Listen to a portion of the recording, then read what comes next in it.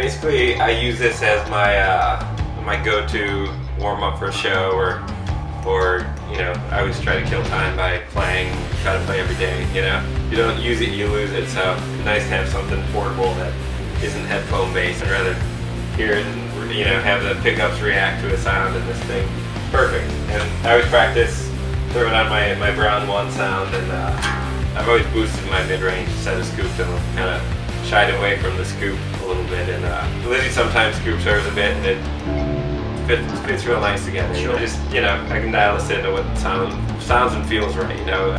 Alright, so basically the sound that I found that I like, I went over to Brown 1 here, and I pulled the gain down some and put up the master. And you can hear it's not as, you know, pulled out some of that chunk and fuzz, and cleaned it up a touch. And then dialed down the bass a touch, threw up the mid. Treble's great. It's almost like a presence, you know.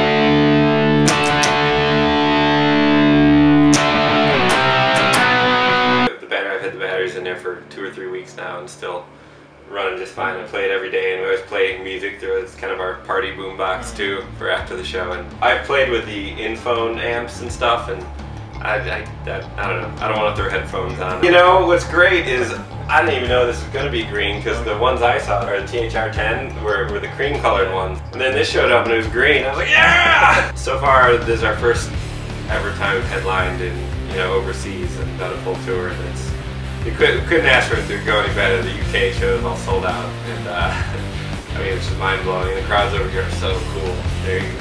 They sing louder than most crowds that we've ever played for, so we're having the time of our lives. We're literally going around the world on this one. Kind of fun. This is my companion, my travel companion.